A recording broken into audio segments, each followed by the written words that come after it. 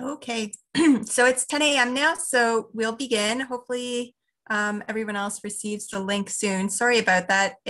I thought I had sent it on Friday, but it turns out it only went to the host and not the actual attendees. So a little bit of a mistake, but hopefully they join soon. So to begin, I just would like to welcome everyone to our event. This is our first virtual event for high school students, so we hope it goes well other than that snag this morning.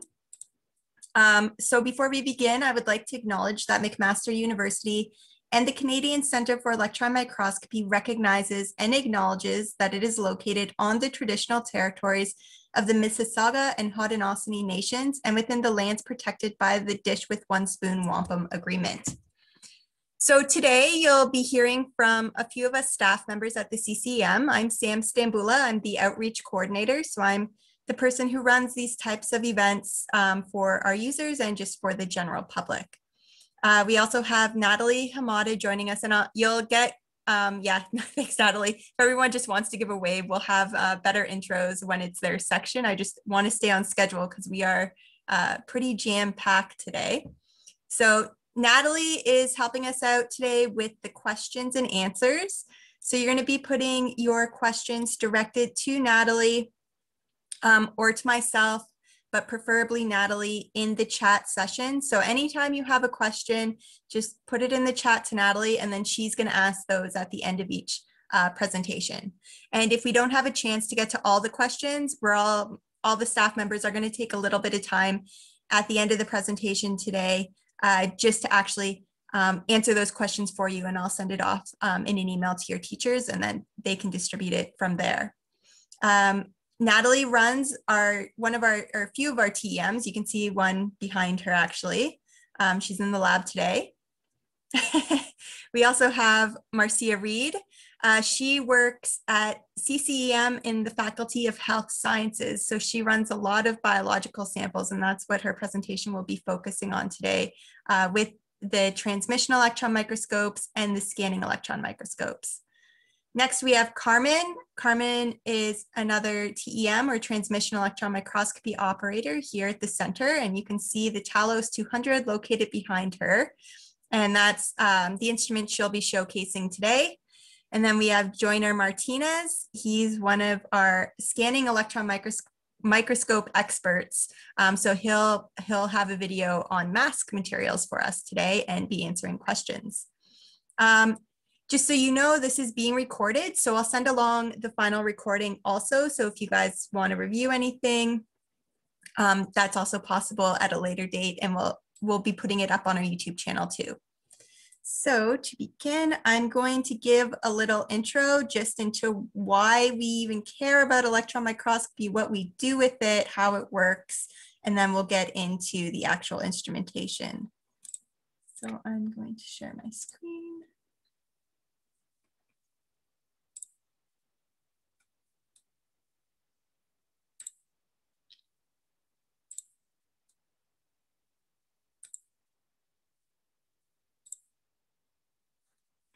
Okay, so you can see here, this is our intro. We're just called Looking into the Atomic World.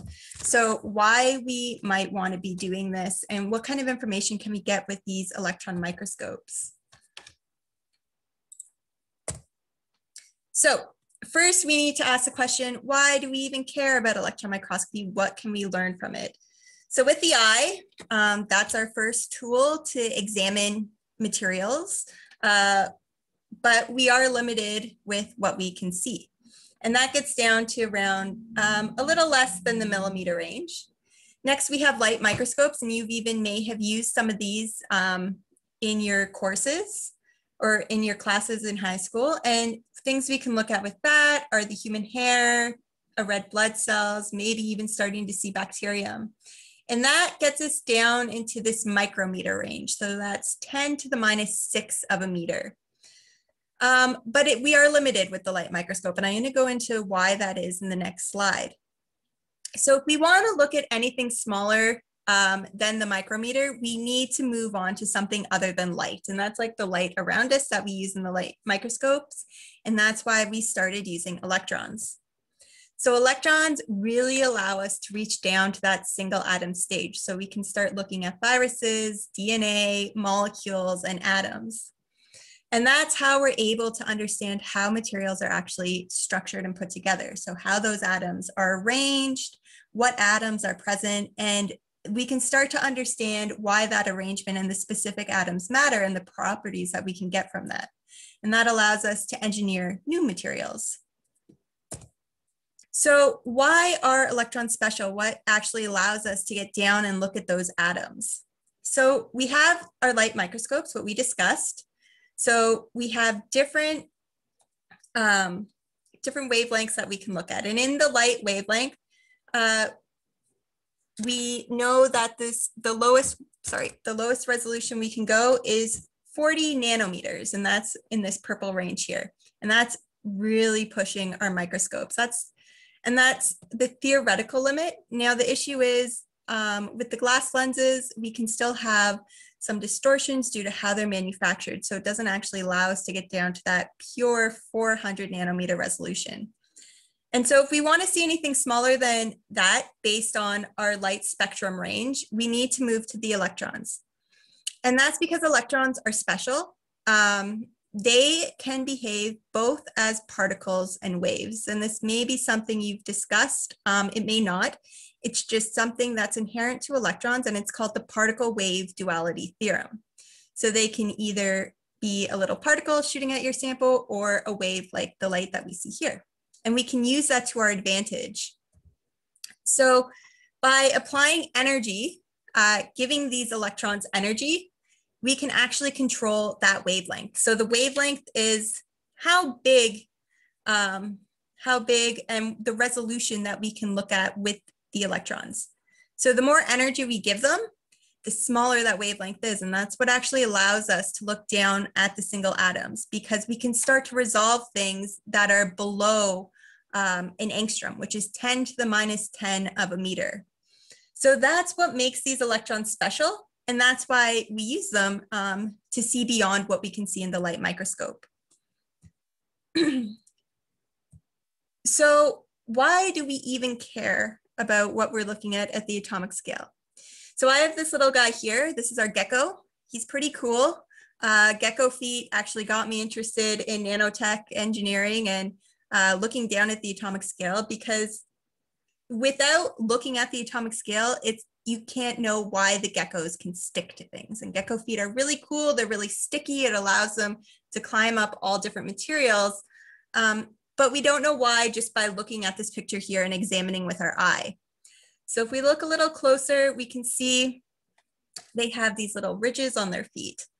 Again, those are too big to explain why they're able to stick to so many surfaces. So if we look even closer, so this is still what we can see with our eye. Now, if we look a little closer with the light microscope, these are those little ridges. And it's at this stage you can start to see something really cool. So other than them being really sticky, they're also super hydrophobic. So if you drop water on this foot pad, it balls up and it won't wet the surface. Again, at this stage, we can't really see anything special as to these ridges and why these gecko feet are allowing us to do that. So we can't see that with the light microscope, so we need to move to the electron microscopes to actually see what's happening. So if we look a little closer now, we can start to see something interesting happen. Down in these ridges, we have these long hairs. And we can't see these without the electron microscopes. And if we look even closer at the tip of those hairs, we have more hairs. So this gecko foot has millions of these little hairs that can create these van der Waals forces with whatever it's sticking to. And that's what allows it to actually stick to all these different surfaces. But without looking down at this nanoscale and seeing all these little hair-like structures, we wouldn't know that. And that's what's interesting, is we can use these electron microscopes to understand either why things are happening the way they are, and then try to engineer those into materials that we need today. And that's called biomimetic science, where we can take things inspired by biology and try to engineer them into something that we can create. And this is one example of that, is with this gecko foot. So we can look now at the electron microscopes And there's actually different types of electron microscopes. And I kind of mentioned that when I was introducing the different speakers.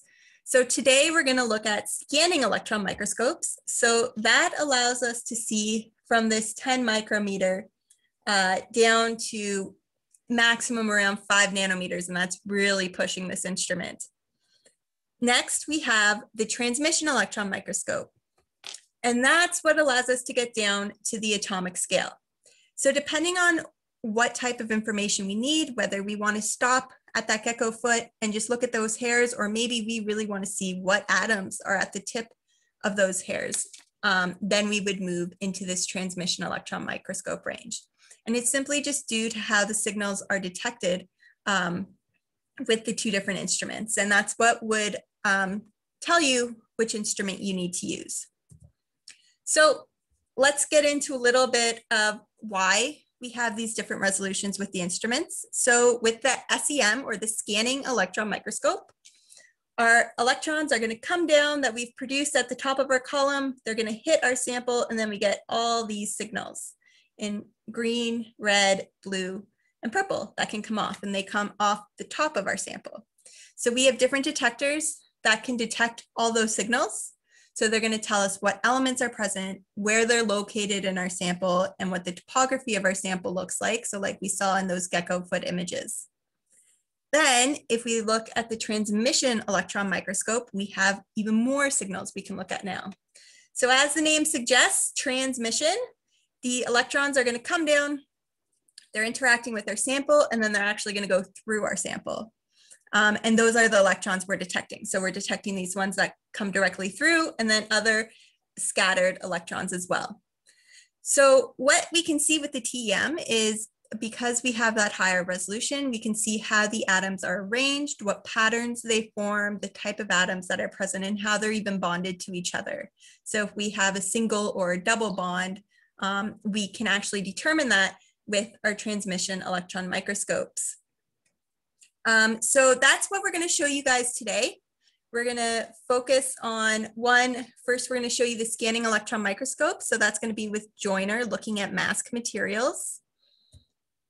Next, we're going to look at the transmission electron microscopes, looking at different pigments that you might see in paints, on cars, or in your walls.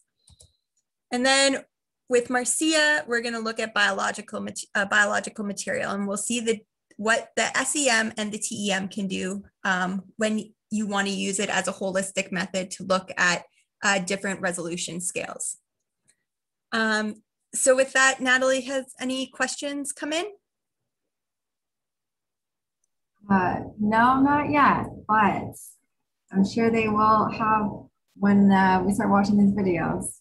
Okay, so with that, if there's no questions, if anyone has a question, feel free to throw it in. I am going to stop sharing, and I will load up the first video for us.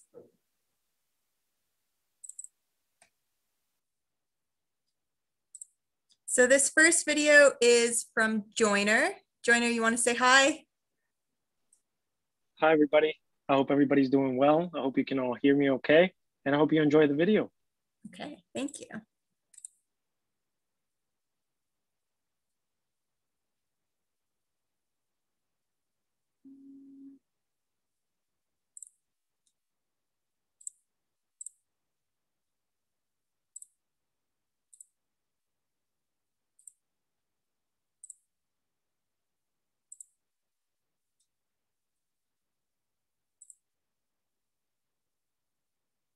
Natalie, let me know if there's an issue when I hit play. Otherwise, I will assume everything's okay.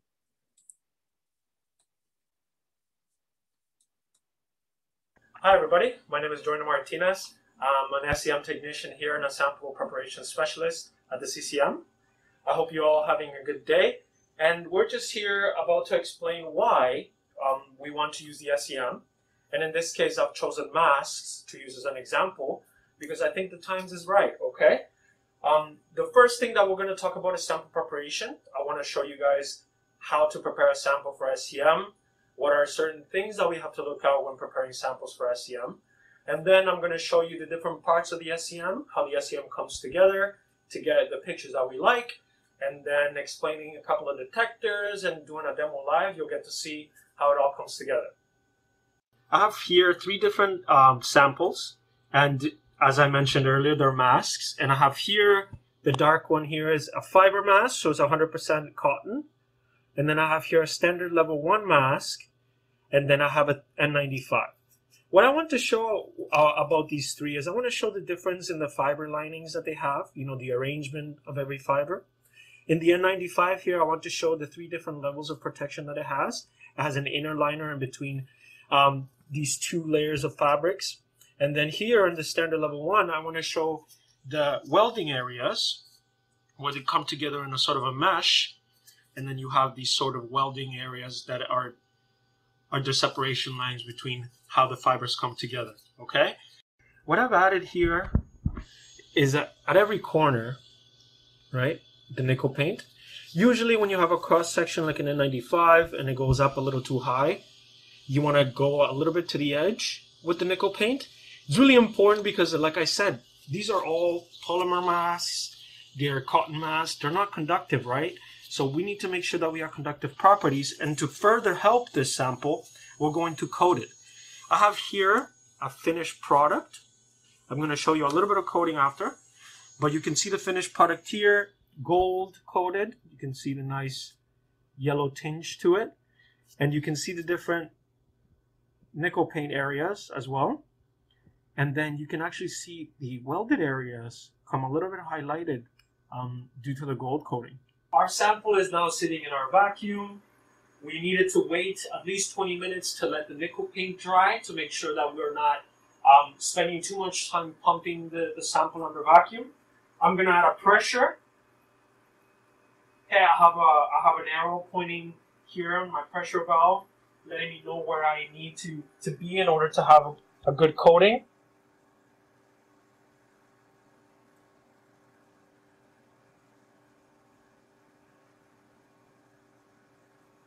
Okay, I'm going to activate my timer. I'm going to activate my high tension. And I'm going to coat. So what's happening here is we have argon flowing through the vacuum, through the chamber here, and it's reacting with the gold particles, creating this glow. This is the Joule 6610 LV. This is an SEM that allows us to go to a resolution of about 300 nanometers. It has an energy range of about 30 kV, from 1 to 30 kV. If we come a little closer, we'll be able to see here on the left side our EDS detector.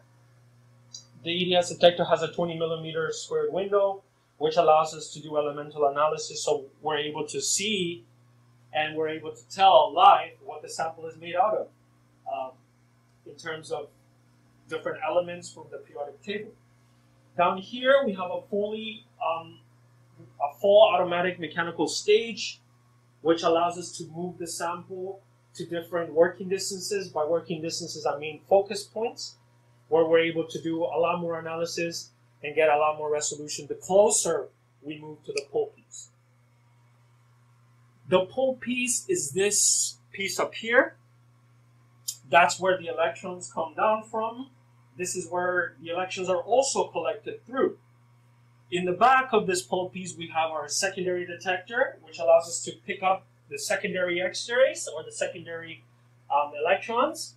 And then we have underneath the pull piece, which sort of looks like a glass slide, is our backscatter detector. The backscatter detector allows us to see background differences in contrast, and samples that have a heavier atomic number will actually look brighter under backscatter. So we're able to tell compositional difference and topographical difference with the backscatter here on this SEM. In terms of SEM, various SEMs have different sizes that you can put in the chamber. In this case, for the 6610, we're lucky that we have a variety of holders to work with. The biggest samples that you can put in the SEM will probably be the size of my hand here. And as long as you can probably double-side tape on top of the holder. You can also work around with different holders here to sort of accommodate for whatever application you need. In this case, I'm going to be putting a stub. So I'm just going to be putting the sample down like that. Okay.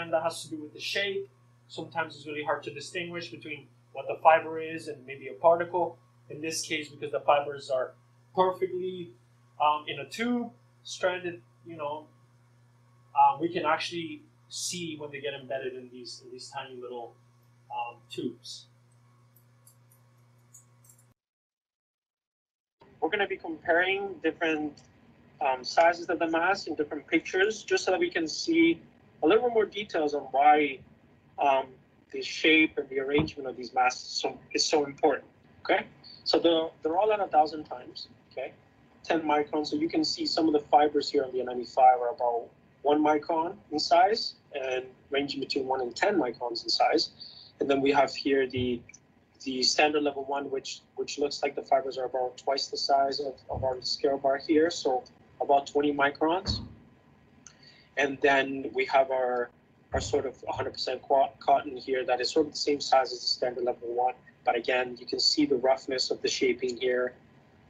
There is no trapness of particles, as you can see, as for evidence. But so I kind of like these 3 pictures down here just to compare them, and it shows exactly the purpose that we wanted to elaborate on, right?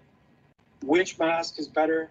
Obviously, the medical masks, and the purpose of them are being illustrated here. The shape, the size, and the spacing of them help in the goal of protecting us from COVID-19.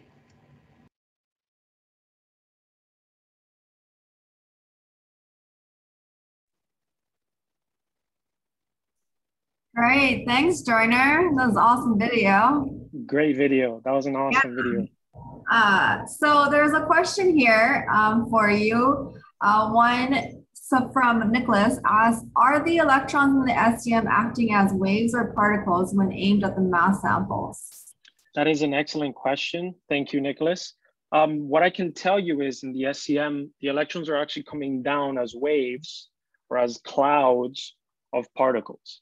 And what we do is we can accelerate them with these different voltages and different energies, and we can determine how we want them to penetrate the sample based on this energy. So what happens is we have an interaction volume between those particles or those electrons that are coming down. They get absorbed, some of them get protruded out. And as Sam showed and illustrated in her presentation, you get from the SEM side, everything that comes from the top, right? So we get to see the secondaries, the X-rays, and other low energies like backscatters and Auger electrons. So to answer your question, it's sort of a combination of both, because if you have a lot of them, they can be treated as a wave, or if you have little amounts that we can collect, which we do with our detectors, in that case, they're particles also. Okay. Great. I have a question since we're a little bit early. But sure. A question that perhaps maybe others might have is, if you didn't add the nickel paint onto your mask, what would happen to the sample? That is an excellent question, Natalie. Thank you. And it's great to elaborate on charging, right? Because these electrons have negative and positive energies to them, and those energies we cannot let them collect on the surface of the sample. So what we do is by adding these conductive, pads, so the coating in the video in this case, and the nickel paint, is we want those electrons to have a path to go somewhere. What happens if they collect on the surface of our sample is they start to disrupt the other ones that are coming down. So it becomes really problematic in terms of focusing, in terms of trying to get our image aberrations to be correct, right? When you're looking into the SEM, you want to make sure that what you're looking at is intact. So a big part of that is making sure that the sample doesn't move.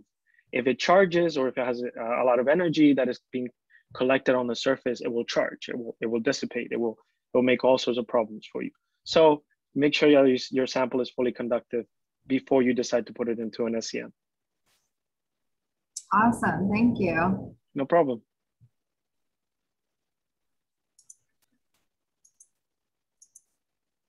Any other questions?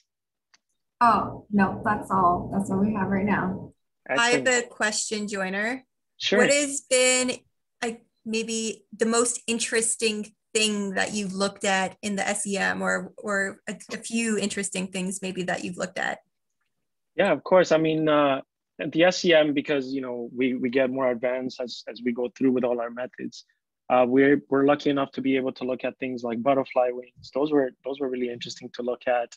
And I hope to work with Marcia more on her biological stuff, because the shapes of some biological samples are amazing. I was able to look at a piece of candy, which I found very interesting. What I did is, because candy, obviously, it would melt under a vacuum, it won't resist the vacuum or the energies under the SEM. So what I did is I gold coated it with a very, very thick layer of gold. And what was happening as I was looking at it was the inside of the sample, so the cover of gold, right? I could actually see the cracking begin in the gold as I focused the sample. That was pretty cool. I think sometime this week I'll be looking at a couple of samples that might be pretty cool. So hopefully after I get done with them, I can have more information on them. So anyone who's interested please send me an email. But I've taken a look at various cool samples. I think a fly's eye was pretty good. We have some pictures of that, Sam, that we can probably pass around. So those samples like that, they always get me interested. Great, thanks, Joyner. No So problem. to stay on schedule, we're going to move on to the next presentation, which is by Carmen. Carmen, do you want to just say hi?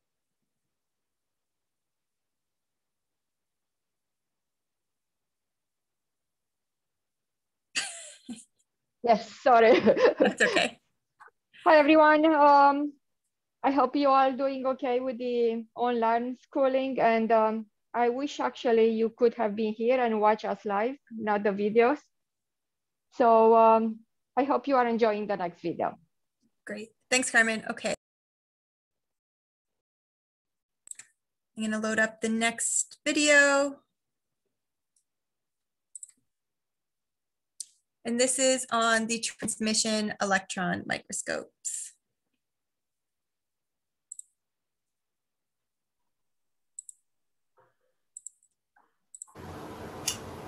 So my name is Carmen Andrei. I'm one of the operator in the TM operator in the CCM. So today we're going to look at one of blue pigment sample. So this sample is given to us by a company in Toronto who is using those pigments to make dyes for paints or plastics or inks. And sometimes they are used in food packages as well. The microscope we're going to use today is a Talos 200. So the sample we're going to check today, it's a blue pigment. This pigment is used to color plastics, or it's used in inks or paints. So when it comes to us, it comes in the powder form. If the powder is not fine enough, we need actually to crush it to make it really fine. So in this case was fine enough. So we can either put it directly on the TM grid, so this is the grid, or for us it's easier to get a good dispersion if we actually mix it with alcohol or water. So that's what we did. We mix it with alcohol and then we sonicate it to make sure it's actually really well mixed. And we put one drop of the liquid here on the TM grid and let it dry in here. So once it's dry, we can put the grid in the holder by using a vacuum tweezer pump.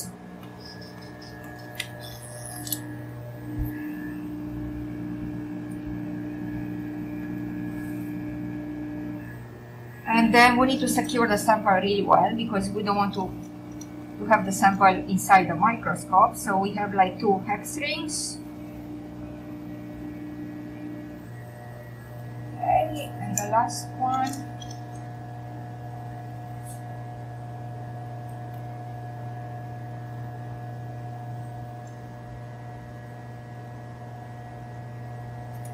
Okay, that should be good. And then we need to check if it's secured. And that looks good. Okay, so we can put it in the microscope. We need to check the O-ring because that keeps actually it goes in the vacuum, so we need to make sure everything is clean. If it's not, we can use some air duster.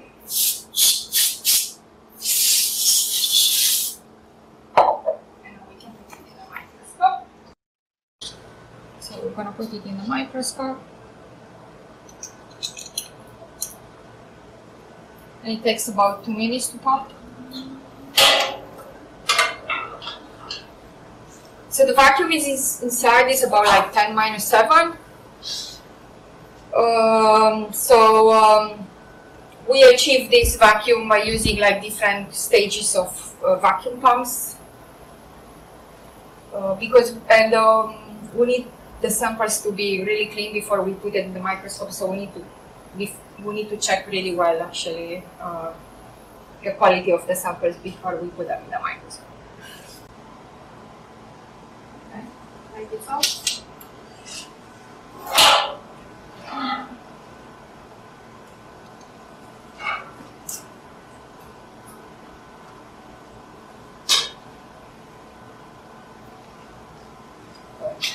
the holder.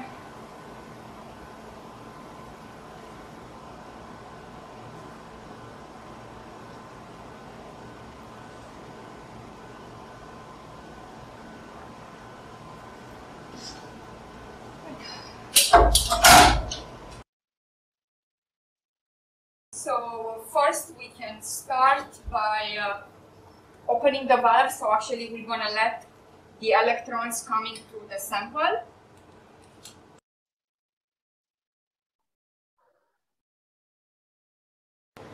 So we're gonna go to low magnification first, just to have an idea where the sample is on the grid.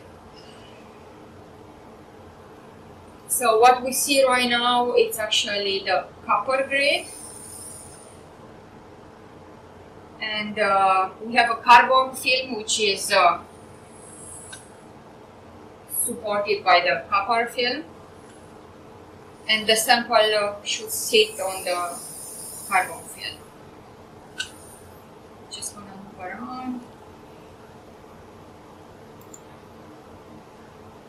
So before we do any measurements in the microscope, we need to align the microscope. So we need to make sure the beam goes on straight on the optical axis of the microscope. So we need to adjust the magnetic lenses of the microscope in such a way that we are getting the best resolution for this microscope. So in TM mode, the beam of the electrons, which is coming from the electron gun, is focused onto a small thin beam by the use of one of the lenses of the microscope.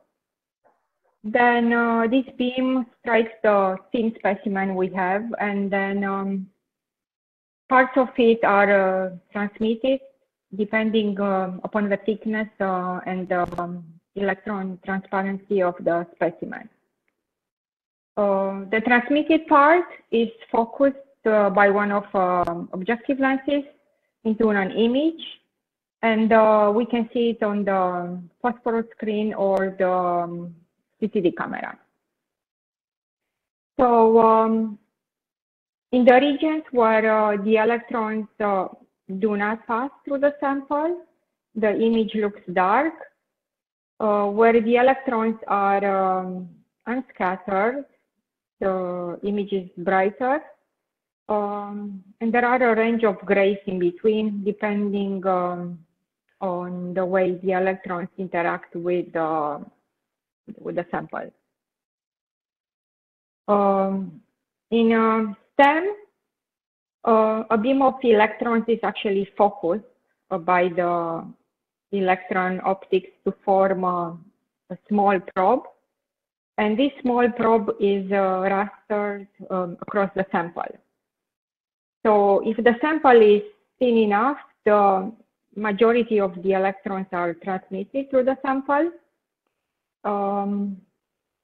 So the image is built up like pixel by pixel, and we can collect the electrons transmitted through the sample at each point in the scanning area. The signal is collected later on by different detectors.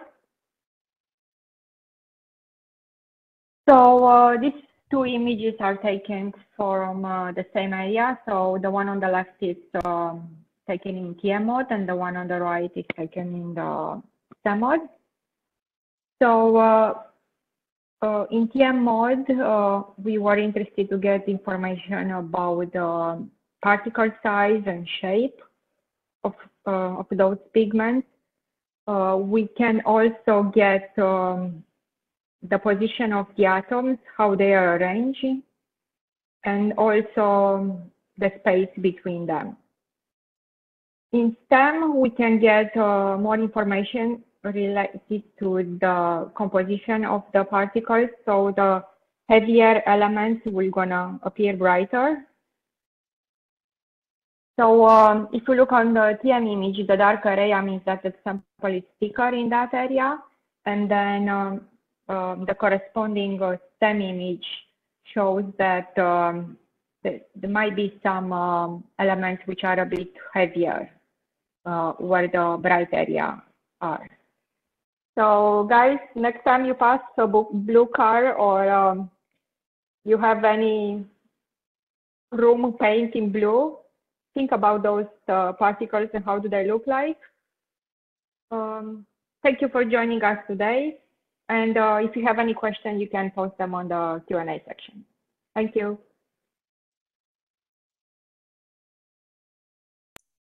Awesome. Thanks, Carmen.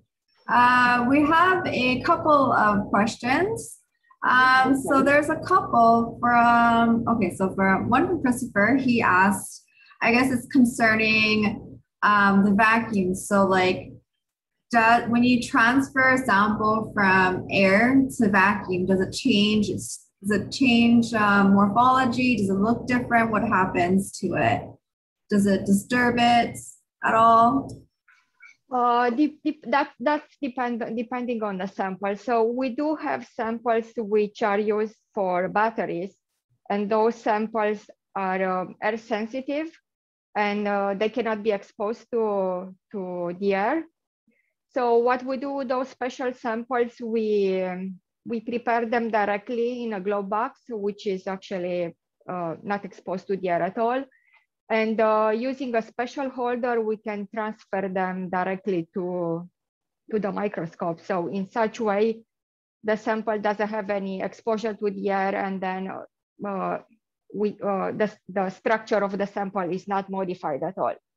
The majority of the samples, they don't need any special requirements for the vacuum. So we need to know in advance if the sample is beam sensitive or is air sensitive before we put it in the microscope. Great. And another one from Nicholas asks, does the TM only study the electrons that pass through the sample? Or I guess in other words, what other electrons are being detected in the TEM? So if it looks through the sample, what are you collecting, I guess, and all the different signals that you can get from it? So in TM, we use the electron which are transmitted to the sample. So that's why the samples has to be really thin. We do have, when the electrons are interacting with the sample, we generate different signals, like the X-ray signal, and collecting that signal can give us information about the particle composition. And also the electrons which are passing through the sample, they are losing signal, so they are losing energy. And there is another mode to get the composition of the sample using ELS, electron energy loss spectroscopy, and we can get the composition of the sample as well. Okay, great, thanks. Yeah, it's kind of like when you have the sunlight, it's white light, but it hits you and you see all these other light that's emitted. So it's the same thing with electrons. You get all these other signals that come off. It's pretty cool. So, okay, another question from Aiden. So can electron microscopes only view dead cells, and why? Oh, that's an excellent question. Yes, so normally, because of the vacuum limitation, we need to have the samples dry or embedded in an epoxy or flash frozen. But more recently, there is another branch of microscopy. It's called the liquid cell microscopy, which allows us to look at liquid samples. We need a special holder for these samples, and the sample is actually, it's sandwiched between two chips, and we can just put it in the microscope and look to the liquid. It's a bit harder than with a dry sample, because usually it's hard to control the thickness of the samples, but this is the best way to analyze samples which are actually modifying in time or modifying the structure when they get dry. And in situ mode, we call it in situ, it's the only way we can actually see any modification of the structure. So this field of microscopy is used especially for the batteries, and then they wanted to see how the structure of the batteries of the cell phones, for example, is changing in time. Yeah, so we do have this option in the CCM. We have 2 holders which we can analyze liquid samples. So as I said, it's a new field, and we are catching up to that. Yeah, very interesting. Maybe we can squeeze in one more question. Sure. Okay, just a quick question. So our Pisma asked, I'm going to kind of like modify this question a little bit. Can the radiation from the electron microscopes damage samples? We saw that from Joyner. But in the TM especially, how do you avoid damage from the electron beam to your samples? Yeah, so especially with biological sample, there are some issues with the radiation. So to minimize those, we can choose different voltages, because the TIA microscopes are working from 60 kilovolts to 300 kilovolts. So by using a lower voltage, we can minimize all this. Great, thanks, Carmen. That was very interesting and great questions, everyone. So next we are going to join Marcia. Marcia, do you want to say hi?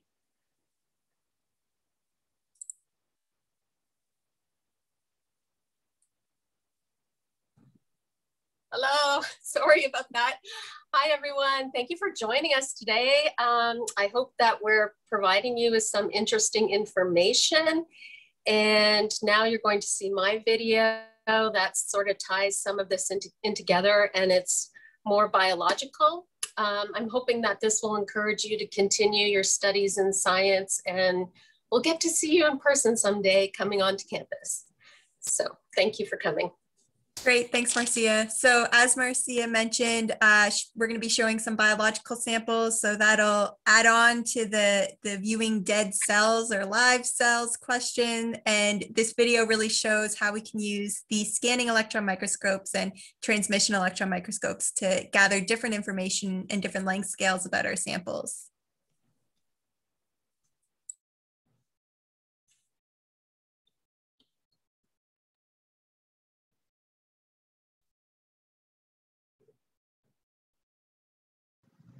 Hi everyone, I'm Marcia Reed, and I'm going to give a short presentation on techniques that I use to allow me to look at biological samples in an electron microscope. Different types of biological samples that I work on would include plant and animal tissues and microorganisms like bacteria and viruses. All of these types of samples will use similar preparation methods to what I'm going to show you. For my example today, I'm using the spleen of a mouse, which is the dark red organ that you see, and it's still attached to the pancreas, which is the yellow tissue. The function of the spleen in the body is to filter the blood and to remove old red blood cells, but it also plays a role in fighting off some types of infections. In both mice and humans, the spleen is found on the left side of the abdomen, under your ribs. First thing I do when I get a sample is to dissect it down into smaller pieces, close to 1 millimeter cubes, and I put it into a fixative to preserve the tissue so that the appearance of the cells doesn't change very much from their natural state. After this, I make several more chemical changes to further preserve the tissue and then slowly remove all the water and replace it with a solvent like ethanol. If I want to look at some of the tissue with a scanning electron microscope to see the surface structure, then at this point I can put some of the tissue pieces into a drying machine called a critical point dryer, which will slowly remove all the solvent from the tissue without collapsing the structure. After drying, I tape the tissue to a stub, coat it with a thin layer of metal like gold, and put it into the chamber of the SEM. Once the air is pumped out of the chamber of the microscope, I can turn on the electron beam and look at the surface of my tissue pieces. Here are some images of what I could see. First, you see an image of the outer surface of the capsule of the spleen. This is at 500 times. And then the same surface zoomed in a bit more at 2,000 times. It was interesting to see that the surface wasn't smooth. These other images are all from parts of the inside of the spleen at 400 times for the first one, and then 2,000 times magnification showing cells and connected tissue.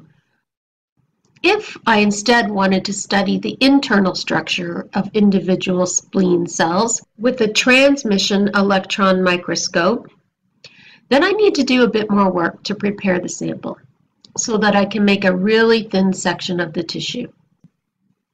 As is, the tissue is much too soft to be cut as thin as I need it to be to look at in the TEM. So I need to embed the tissue in a resin or plastic so that I can cut the tissue into sections which are about 1,000 times thinner than paper. So I start processing the same way I did for the SEM, but instead of drying after dehydrating in solvent, I now start adding increasing amounts of resin in a liquid form. After the tissue is in 100% resin, then I can scoop the tissue pieces out of the glass vial and put them into an embedding mold that I fill up with pure resin and put in an oven overnight to harden. The next day I have hard blocks with tissue pieces embedded in the tips of the blocks. For sectioning the tissue, I use an ultramicrotome, which you see here. This has a control box that allows me to control cutting speed and to set sectioning thickness anywhere from several microns and down to about 40 nanometers. To give you an idea of how thin that is, a bacterium is about 1,000 nanometers. So I could cut 25 slices through the bacterium at 40 nanometer thickness. So I take one of the blocks of embedded tissue and I put it into a holder that will fit in the cutting arm of my microtome. Then I put the holder into the arm of my microtome and make sure it is nice and snug.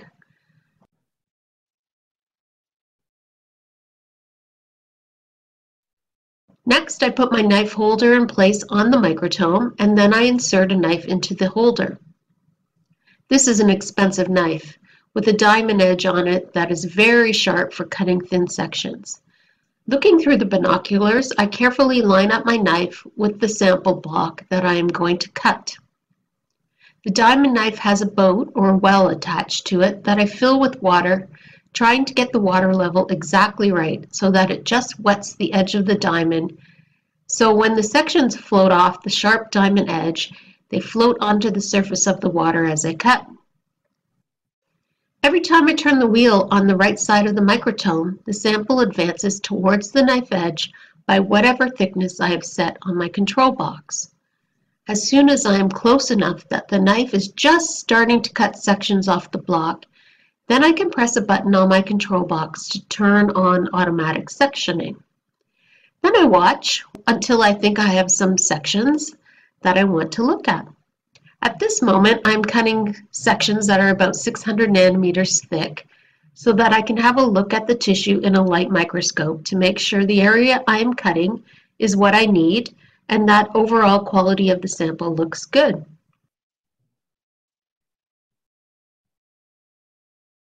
Hopefully, you are able to see some sections floating on the water surface of my knife in this image.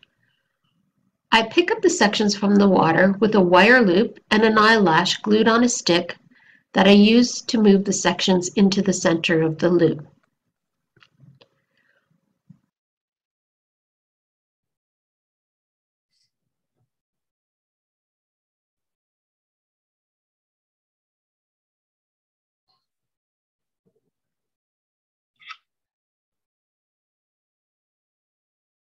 I move the sections within the loop into some stain called toluidine blue that dyes the tissue in the section to let me see some cellular details when looking at it with a light microscope.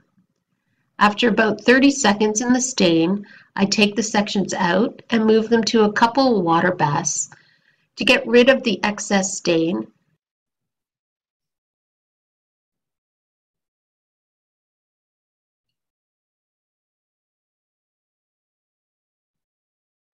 And then I put them into one final heated water bath to remove small wrinkles in the sections.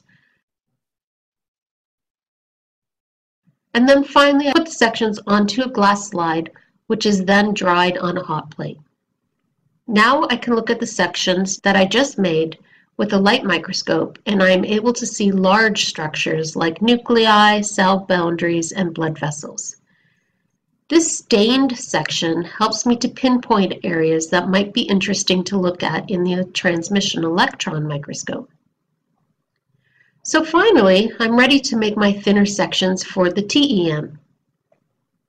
I changed my knife to a slightly higher quality diamond edge and cut sections that are in the 80 to 100 nanometer range.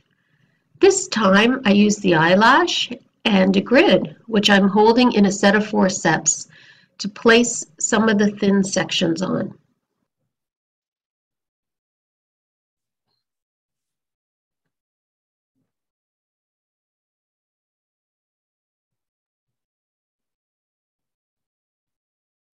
Once the grid is dry, I can put it in the transmission electron microscope.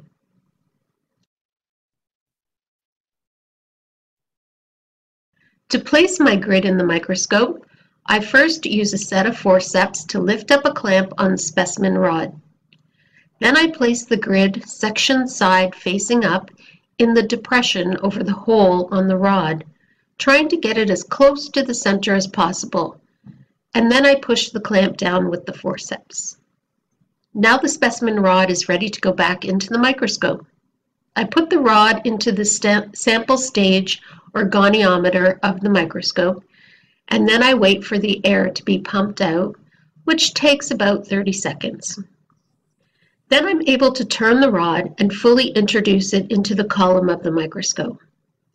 Finally, I'm ready to turn on the electron beam and look at the sectioned material.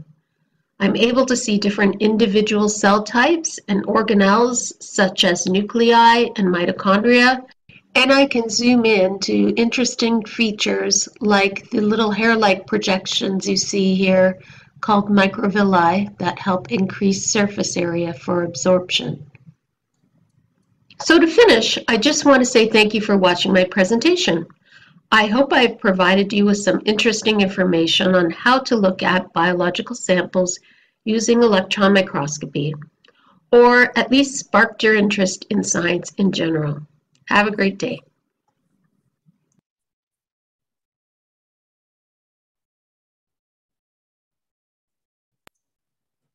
Great, thanks, Marcia. That's really cool. I think what was that thing? What was that last image that you had there?